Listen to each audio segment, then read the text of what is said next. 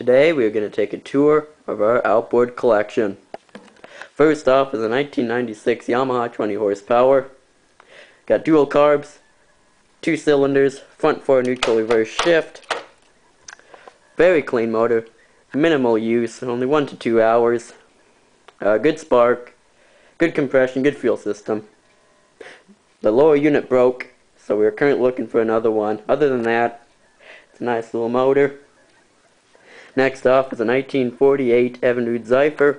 Cool thing about this motor, it's 4 cylinders. All 4 cylinders have good spark. We have not yet messed with the fuel system, so the motor does not run yet. It does have a good lower unit.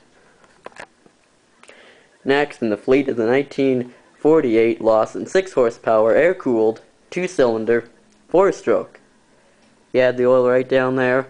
Do not mix it with the gas. Motor currently does not run. We're probably going to sell it because the parts that it needs, which is coils, condensers, points, are too hard to find, and if you do find them, they're expensive. Moving on, we got 1955 through 1957 Johnson 10 horsepower with the front 4 neutral reverse shift. It's got strong spark, good compression. The fuel system's probably good, and we have not been able to test it yet due to missing fuel lines. But it should run. It also has a good lower unit. Problem with this motor is it's missing the serial number plate. I'm thinking it's probably stolen. Not by us though. So we're going to look for a new bracket. Next got a 1948 Johnson 10 horsepower with the front 4 neutral reverse shift. This is a parts motor. It's got good spark, good compression. We took part of the carburetor off for use on this. But it's got a lot of good parts. Next off is a 1952 Johnson 10 horse with the same front forward neutral reverse shift. This motor has good spark, good compression. It runs for short periods of time. We think there's something wrong with the carburetor though.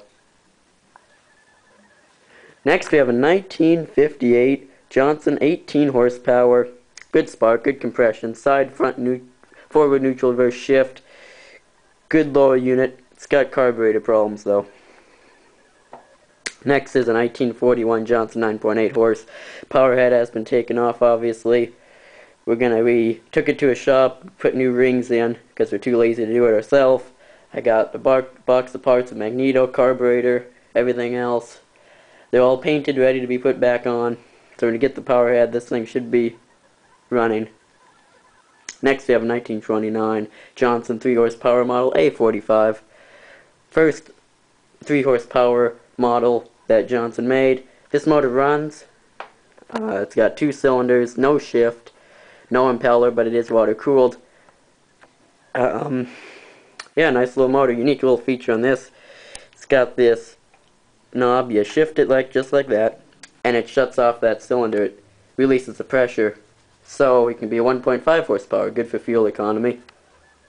It also has a thrust reducer, so you control.